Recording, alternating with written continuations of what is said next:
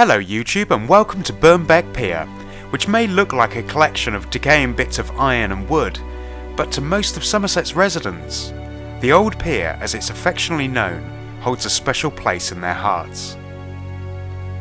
It was built over 150 years ago, and over the years until it finally closed in 1994, played host to hundreds of thousands of visitors and was a top attraction in Weston-Super-Mare, as well as being home to Weston's lifeboat station for most of that time.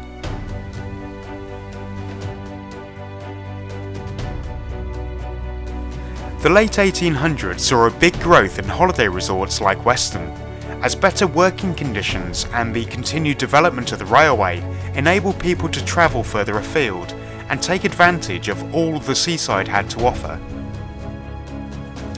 A jetty was added to the pier in 1872 to accommodate steamers that operated up and down the Bristol Channel, linking the towns of England and Wales on either side.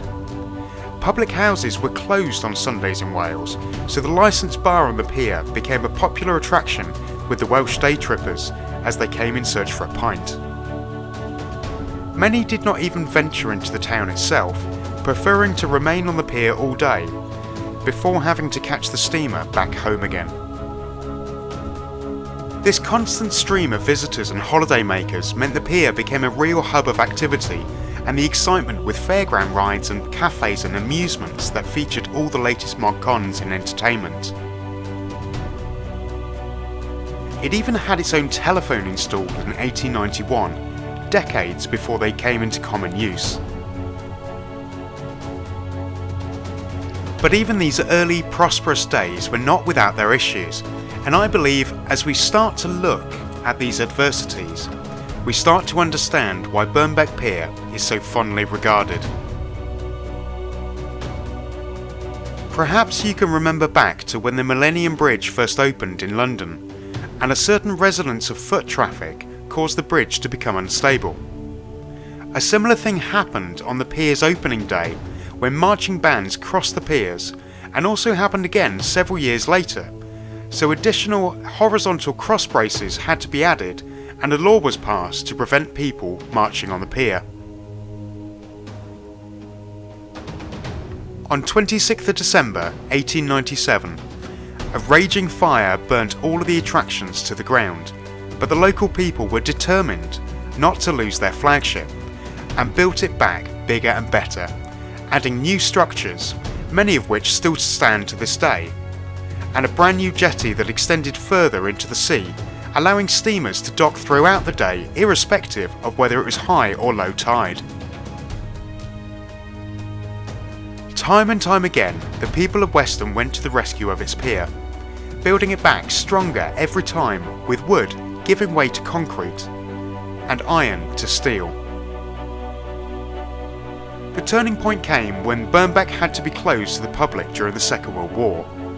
Birnbeck Island was required to house secret weapons development, most notably Barnes Wallis and his bouncing bomb. And in 1941, it was commissioned HMS Birnbeck.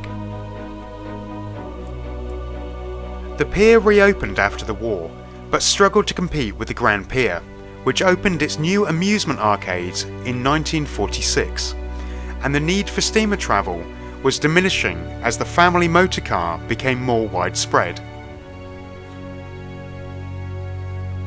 By the 1960s, Weston-Super-Mare, like most of Britain's seaside towns, began to suffer against the rising popularity of the package holiday abroad that could guarantee something the UK would never be able to: sunshine.